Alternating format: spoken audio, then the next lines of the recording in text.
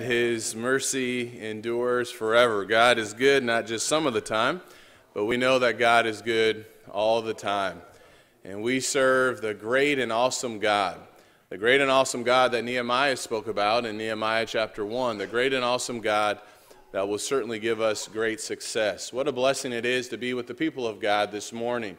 It's so great to see so many brothers and sisters in Christ here that make up the Dowling Road Church of Christ, and it's great to see so many of our other family members who are here visiting and who have been working this past weekend. We are so deeply thankful for all of the support and all the help from our brethren in Alabama, and let's be sure that we pray that they have a safe journey home. They're going to go home right after services this morning. And those who may be visiting, we are thankful that you have come here and to come and see.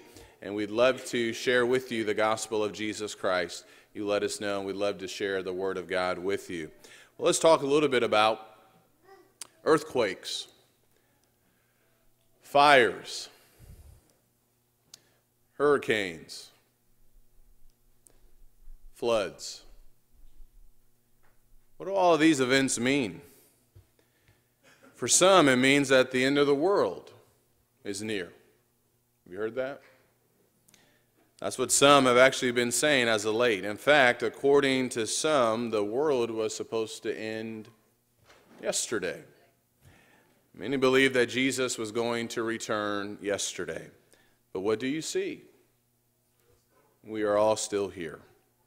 Now, the Bible is very clear that no one knows the day or the hour of the return of the Lord. I could give you numerous passages, but we're not going to do that. One passage in 2 Peter chapter 3 and verse 10 reminds us that the Lord is going to come like a thief in the night. And no one knows the day or the hour, and therefore people should stop guessing and throwing out different dates and things like that. But we have seen all of these earthquakes and floods and hurricanes and fires. What do these events mean? Well, I think we could say a couple of things. I think we can say that these events mean that we live in a world where natural disasters unfortunately occur. And we live in a world where time and chance happen to all. The Bible reminds us of that in Ecclesiastes chapter 9 and verse number 11. The truth of the matter is, storms in this world have been taking place for a very long time, and they will continue. But we don't know the day or the hour when Jesus will return, but I do think there is something important for all of us to think about, and maybe we could describe it in this way, that there is going to be another storm that's going to take place, or that there's going to be another event that is going to take place one day. Jim Cantori from the Weather Channel is not going to be able to predict when this event is going to happen. When this storm hits, at least for some, it's going to be described like a storm. There's not going to be any place to take cover. And the day I'm talking about, the event that I'm talking about, the storm, so to speak, that I'm talking about is Judgment Day. We know that the day of the Lord will come. The Bible teaches us that. We don't know the day or the hour, but we know that one day Jesus will return. In 2 Peter chapter 3 and verse number 10, the Bible says, "But the day of the Lord will come like a thief, in which the heavens will pass away with a roar, and the elements will be destroyed with intense heat, and the earth and its works will be burned up." This is going to be a storm, so to speak, that we are only going to experience one time. Everything will be destroyed, not merely furniture or walls. And one day all of us are going to stand before God. And we will either go to heaven or we will either go to hell. And there will be no physical rebuilding, only eternity. And for a few minutes this morning, I want to talk about the day of the Lord. And we'll emphasize some ideas in verses 10 through 18, but I'm going to ask you to do something with me. I'm going to ask you to read 2 Peter chapter 3. I want to ask the guys upstairs to make sure my mic is on. Maybe that's not me, or maybe it is me. 2 Peter chapter 3.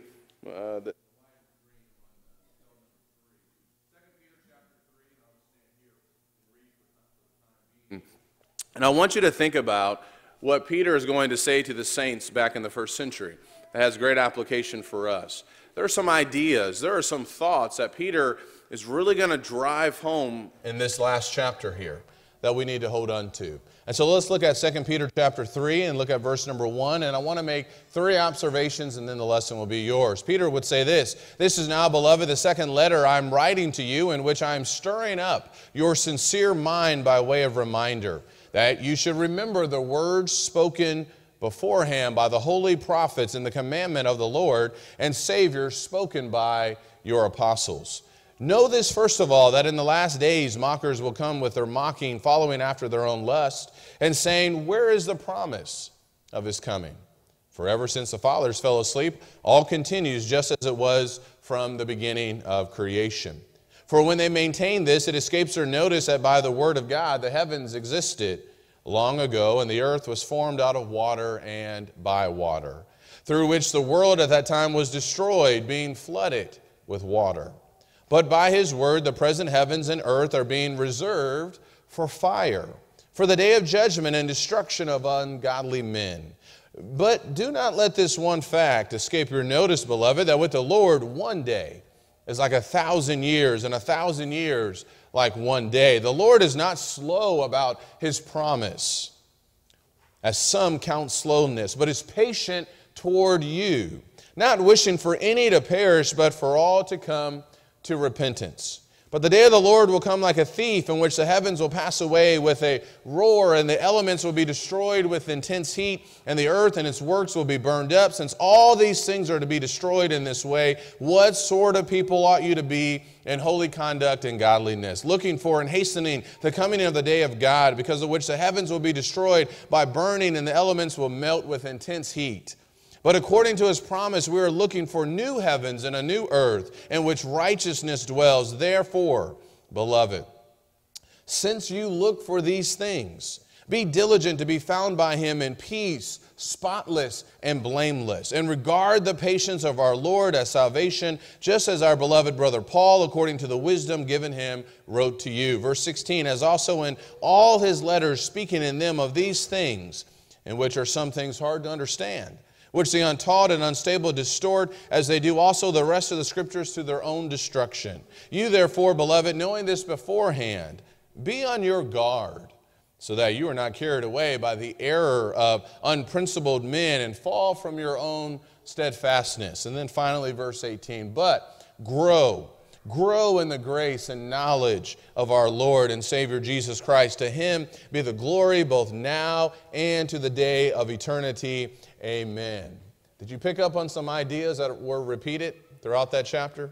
Did you see what Peter was trying to drive home to the saints about the coming day of the Lord? He mentioned the coming day of the Lord a couple of times. And there's some ideas that I think are important for us to hold on to. We don't know when the day of the Lord is going to happen, but we do know about the day of the Lord. And there's some thoughts that I want you to take home. Number one is this. I noticed when I was reading this that Peter talked about the promise, that the day of the Lord is promised. Did you pick up on that? He mentioned this idea that one day Jesus is going to return. And it doesn't matter, as Peter would say, how much time passes. One day the Lord will return. This is a promise from God. Now, the saints in the first century were being ridiculed because the return of Christ had not yet taken place. Everything was remaining as it had always been. But Peter wanted them to know it didn't matter what other people say. There's something important for us. It doesn't matter what people may think. God has promised that one day he is going to return, and therefore we can believe that. You see, when God makes a promise, it always comes to pass. And there were some who probably, when you think about the days of Noah, as Peter talked about, would ridicule Noah and mocked him with all the things about this quote-unquote coming flood. And yet the promise that God said, the events that would happen, that's exactly what took place. It happened exactly as God said it would. In our Bible reading from the book of Jeremiah, I'm about a month behind in a chronological Bible reading. But in Jeremiah mocked, or the people mocked Jeremiah as he warned them about the captivity. But what happened? The word of God came to pass. When God makes a promise, that promise will always be fulfilled. And therefore, we've got to make sure that we are not deceived. Time is no element for God. Time is no factor with God fulfilling His promises. That's the idea that He's trying to get across in verse number 8. But do not let this one fact escape your notice, beloved, that with the Lord 1 day is like 1,000 years, and 1,000 years like 1 day. Time is no factor with respect to God fulfilling the promises that He says that He is going to do. And so let's make sure that we don't become spiritually lazy and think, well, it's 2017 and everything remains exactly how it's always been, and the Lord has not yet returned, and so maybe He's just never going to come back. He has promised that one day He will return. And even though there are people out there throwing out different dates, September 23rd for some reason is a popular date, don't allow that to cause you to think, well, maybe He isn't going to come back. Peter, inspired by the Holy Spirit, makes it very clear that the Lord one day will return. And maybe sometimes we just forget about the idea that Peter was trying to get across, and that is that with God, God is patient. God is patient in that He is long-suffering. That's the second thought that stood out to me as I was reading this, and maybe you saw that too. He mentioned this idea of being patient, God being patient. In verse number 9, he said, "The Lord is not slow about His promise, as some count slowness, but is patient toward you, not wishing for any to perish, but for all to come to repentance." He would mention that again in verse 15. He said, "In regard the patience of our Lord as salvation." He reminded the saints that this promise is going to happen, and remember the patience of God. What Peter is saying here is powerful, and the fact that God is going to come back, but He is patient. He doesn't want anyone to perish. He doesn't want anyone to be eternally separated from Him in eternity. The Lord is not slow about His promise, as some count slowness, but is patient toward you, not wishing for any to perish, but for all to come to repentance. God doesn't want anyone to perish with the coming storm that's going to take place. And yet, sadly, we know that there will be some, or that there will be many who will perish. And we really need to think about the idea of the patience of God. Every day we wake up, every day we wake up is another day for us to redeem the time. What's our theme for 2017? Redeeming the time, making the most of our time, from Ephesians chapter 5. And every day we are able to wake up and see a new day as a day for us to get ourselves right with our Savior. To make sure that we are redeeming the time, to make sure that we are seeking first God and His righteousness, His kingdom, to be drawn closer to Him and to be fully following Him. God is waiting for men to turn to Him, and that should have a great impact upon all of us. God is very patient with you and with me. And yet sometimes I don't think I fully appreciate and fully understand the patience of God. It's hard for us to be patient, isn't it? It's hard for us sometimes to be long-suffering, and I think maybe it's just challenging for us to fully comprehend God's patience toward men. I think about our relationships maybe with our children and how we can get upset when our children don't listen to us, and we can lose our control and we can lose our temper, and yet don't we sometimes act the same way with respect to God? He is our Heavenly Father, and sometimes we can throw a fit, and sometimes we can get upset, and sometimes we just may not want to obey Him at all, and sometimes we just refuse to obey Him. And yet the Bible teaches us that He is patient toward everyone, not just us, but He is patient toward all men. The Lord is not slow about His promise, as some count slowness, but is patient toward you, not wishing for any to perish, but for all to come to repentance. God doesn't want anyone to be eternally separated from Him. He is patient, and every day He's giving you and He's given me an opportunity to do what? To repent, to change, to lay down the things that may be separating us from our relationship with Him. He's patient, and He's patient with mankind. God is just, even though we are unjust. According to Matthew 5 and verse number 45, He makes the rain to fall on the just and the unjust. He's kind to the ungrateful, according to Jesus in Luke chapter 6 and verse number 35. And yet, despite God's patience, there will be some who will still be lost because they didn't redeem the time, because they didn't take advantage of His long suffering and His mercy and His grace and His forgiveness Every day He's given us time so that we can be ready for this coming storm. It's going to be a storm for many who are not prepared. It's going to be a great day for those who are prepared, but it's going to be a horrible day, a horrible event for those who are not prepared. And sadly, just like so many will refuse to heed the warnings given by the Holy Spirit, given by the words of the apostles about the coming event that will destroy everything. That's Peter's argument in verse number 10. He said, the day of the Lord will come like a thief, in which the heavens will pass away with a roar, and the elements will be destroyed with intense heat, and the earth and its works will be burned up. It's going to be unimaginable. It's going to be an amazing event. It will be the day of the Lord. God is patient with all of us right here, right now. And what He wants all of us to do right here, right now, is to repent. And He wants us to make sure that we are prepared. Did you see that idea in 2 Peter chapter 3? I didn't see the actual word prepared, but that's the idea that Peter is really trying to drive home to the saints. When you look again in verse number 11, listen to the language here. Since all these things are to be destroyed in this way, what sort of people ought you to be in holy conduct and godliness? In other words, you guys know the event that's going to happen. You know that this day is eventually going to take place.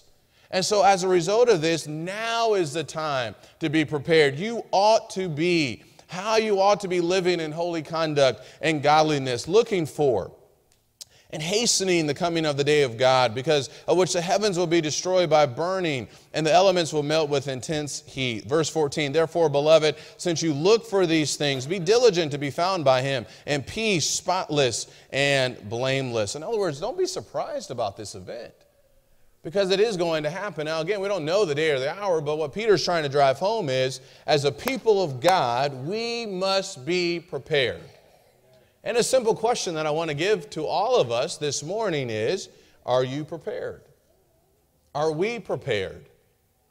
We don't have to look at any other forecast. We know, because the Holy Spirit has told us, this is going to take place one day. Therefore, we have to be prepared. Brothers and sisters, friends, those who may be visiting, are you prepared to die? Are we prepared to stand before the King of Kings? Stand before God on the day of judgment. We've talked about so much insurance and things like that, but do we have the eternal insurance that we truly need that's only found in one person? Jesus Christ. He is the way, He is the truth, and He is the life. As a people of God, my friends, my brethren, we must be prepared. This day is coming, and it really is a day that we should be thinking about all the time. It's a day that we should always be concerned about. It's a day that we need to be prepared for. Is today the day the Lord returns? I got no clue, and neither do you. And neither does anyone else. But it could be. If He returned today, would you be ready? If He returns tomorrow, will we be ready? We are to live lives of holiness. We are to be diligent with our faith and focus on our God. Now, we know all of that, don't we? We know that. So the bigger question is, are we doing it? That's the challenge. Are we doing the things that we need to do to make sure that we are fully prepared? Hurricane Harvey is a reminder that we need to be prepared. We're in the process of remediating our homes, but are we remediating our hearts? Are we fixing the things in our hearts that need to be fixed? Sadly, we have to throw out possessions so that we'll not get sick physically, but are we throwing out the problems in our hearts that are poisoning us and making us sick spiritually? We are begging and so thankful that we have help from brethren to help clean out the debris in our homes. But brothers and sisters, are we crying out to our brothers and sisters in Christ, begging them to help us spiritually? The Bible reminds us that we ought to be confessing our sins to one another. Are we allowing others to see maybe the damage, not in our homes, but rather in our hearts, and receiving the assistance that we need from them so that we can be prepared for this coming event? And most importantly, are we allowing the Father, the Son, and the Holy Spirit to remediate our hearts? Are we prepared for the day when everything will be destroyed? Earthquakes and floods and hurricanes and fires will sadly continue. But brothers and sisters, let us never be deceived about the coming day of the Lord. It will happen. It's a promise. And God has given us the time right here, right now, to make sure that we are ready. So let's make sure that we are not deceived. The day of the Lord will come like a thief in the night. And Peter would end in verse 17. He said, "You therefore, beloved, knowing this beforehand, be on your guard so that you're not carried away by the error of unprincipled men and fall from your own steadfastness, but grow in the grace and knowledge of our Lord and Savior Jesus Christ. To him be the glory both now and to the day of eternity." Let's make sure that we are on guard. Let's make sure that we are prepared so that we do not fall from our own steadfastness. And let's make sure that we continue to grow in the grace and knowledge of our Lord and Savior Jesus Christ. Are you prepared right here, right now?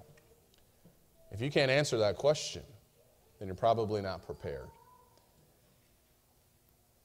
Are you in Jesus Christ where salvation is found? We want to help you to make sure that you can answer yes to that question. Let's make sure that we are always prepared. And if you are not prepared, we'd love to share with you the gospel of Jesus Christ and what you must do to be saved. If you're subject to the invitation, come now as we stand and as we sing.